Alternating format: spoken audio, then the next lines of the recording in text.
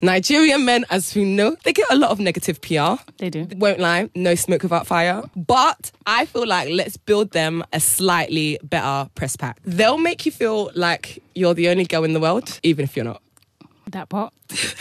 I think they're loyal and traditional. I think that, like, even if there's a wife at home back in Nigeria, they'll still marry you here. So I can appreciate that. They are charismatic. They will funny their way into business. They'll funny their way into... Okay. into anything. They're generous with their time. Yep. And their money. Yep. They will pop bottles. They will. They have a good time. Yeah. A Nigerian man that can dress well. They do. And they got the chat. There's a sweetness. There is. Oh, yeah. Maybe a bit too sweet. Because right now, why am I charmed? Why am I charmed, baby? Although they are not beating the mummy's boys' allegations, at least they're respectful to their mums. That part.